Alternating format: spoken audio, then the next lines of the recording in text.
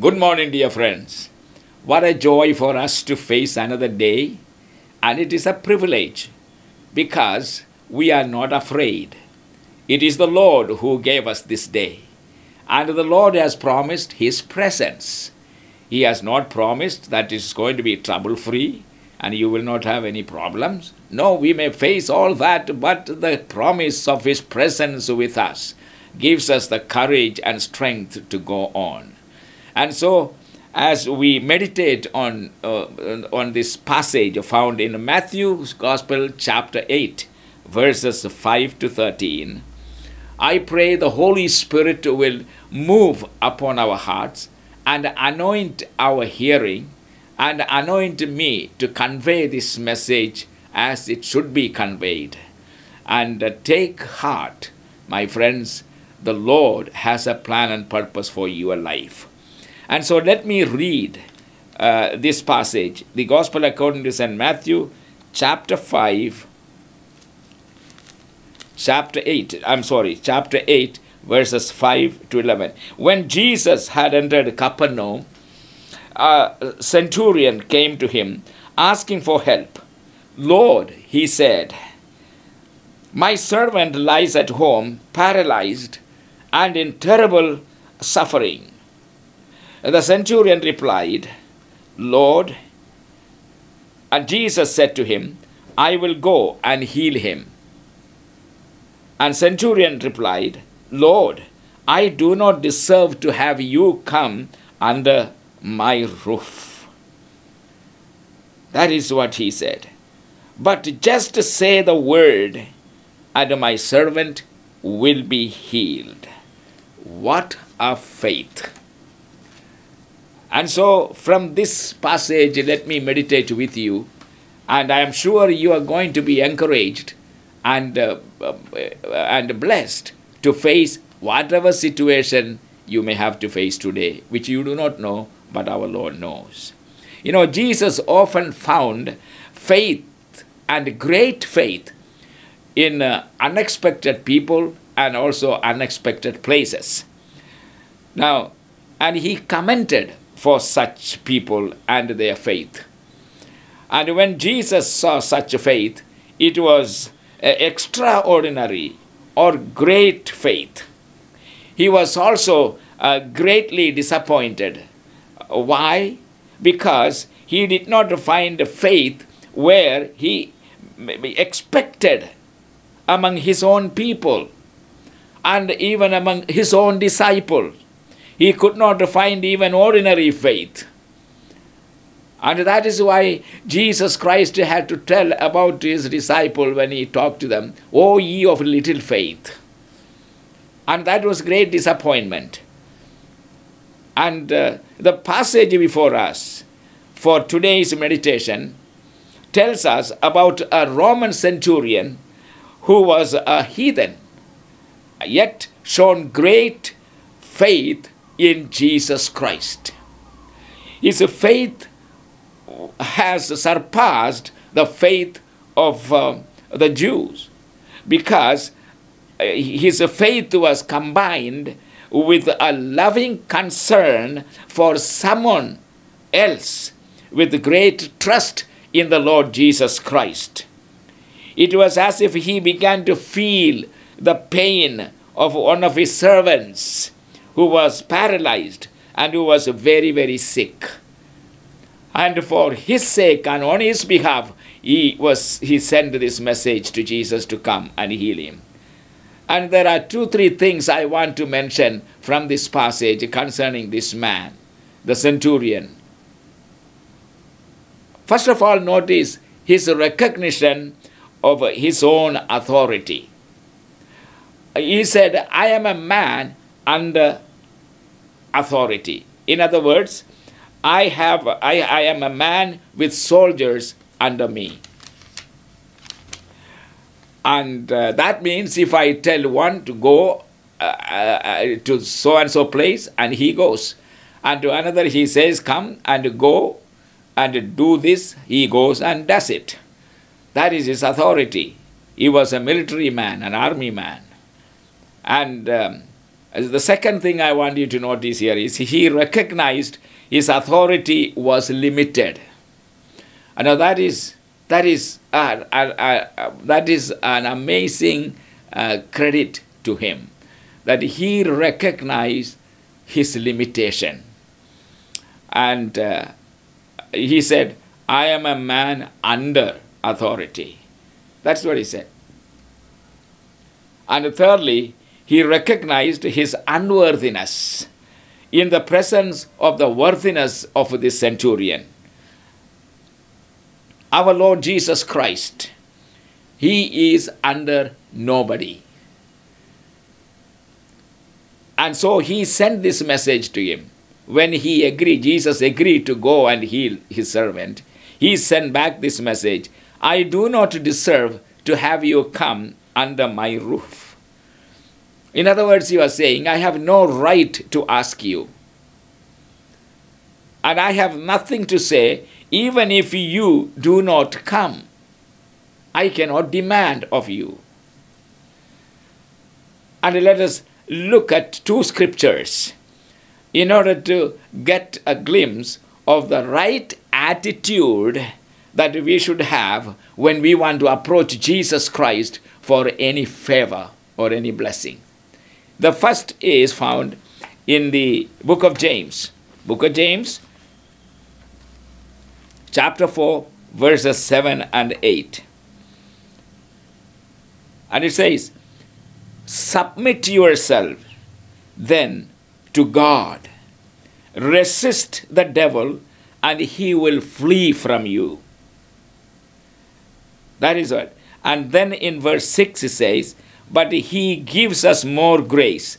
That is why scripture says, God opposes the proud, but gives grace to the humble. And so this passage says, when you come to Jesus Christ, you have you cannot come to him on your own credit. You have no credit. And you cannot approach him because I deserve it. You don't deserve it. Another scripture passage is found in Peter. 1 Peter chapter 5, verse 6. Chapter 5, verse 6 says, God opposes the proud, but gives grace to the humble. Humble yourselves, therefore, under God's mighty hand, that he may lift you up in due time. And that is one thing about our God. Anyone who comes to him with that kind of humility and submitting himself to the lordship of Jesus, Jesus himself will stretch out his hand and lift you up. And my friends, let us not behave as if we are the master and Jesus is like our servant. It is never that way. And so, always remember the right attitude to carry. And in the process, he recognized the authority of Jesus Christ. And his authority was unlimited.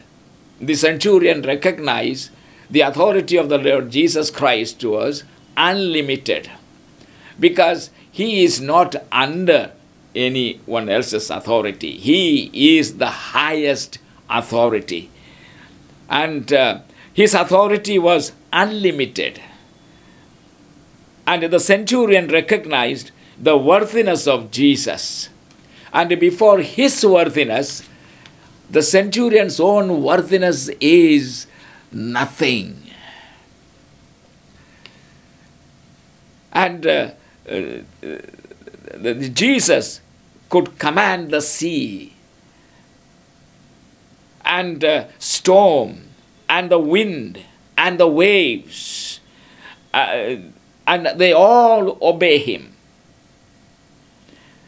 This chapter in Matthew is a revelation of Jesus' authority over leprosy and over all kinds of sicknesses and diseases, and over storms, and over demons, and over the spirit of this world.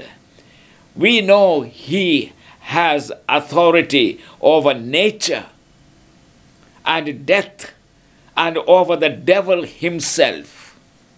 My friends, remember with whom we are dealing. He is the master of the waves and the seas and the storms. He is Lord over all. And let us come to him with that recognition that there is no one above Jesus or over Jesus. He is the highest authority. Lastly, one important aspect of his faith. The centurion was willing to take Jesus at his word. Now remember that. That is what real faith and great faith is. So many people came to Jesus. They all wanted to lay his hand on them or allow them to touch even his garment, and or expected him to command and rebuke and all these sort of things they come. No, but not this man. He came knowing that one word from the lips of Jesus Christ is enough. Hallelujah. What a faith.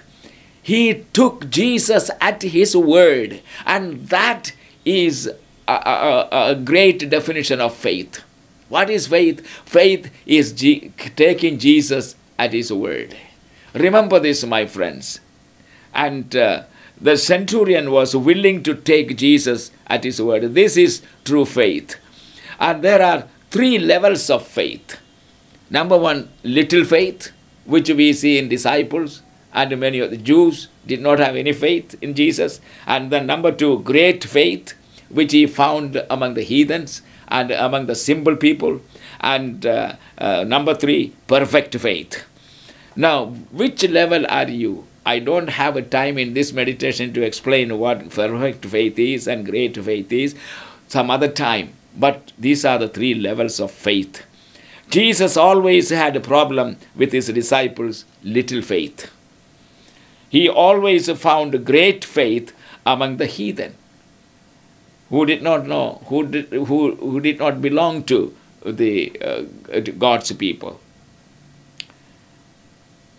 And the Jews had either no faith or had little faith. That is the problem. And let it not be a problem with you who are listening to this meditation this morning. And I pray that you will follow the path that this centurion have taken. And Jesus commanded at a distance, from a distance, and that young man was healed by the word of God. And Jesus told him, you go, your servant is healed. And he took Jesus' word. And he took Jesus at his word. And he found, just as Jesus told, your servant is healed.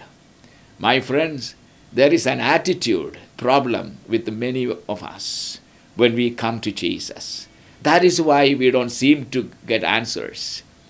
We think we are worthy. We think we deserve God's favor. No, my friends, we don't deserve anything from him. You know, God opposes the proud. And let us come with that humility and take Jesus at his word and trust him. And with that humility will become a pathway for the blessings and grace of God to flow into you. May the Lord bless you as you put your faith into practice. Amen. I pray that the Spirit of God will move upon your heart and enlighten you and continue to be enlightened in the light of this meditation. God's blessing be upon you. Amen.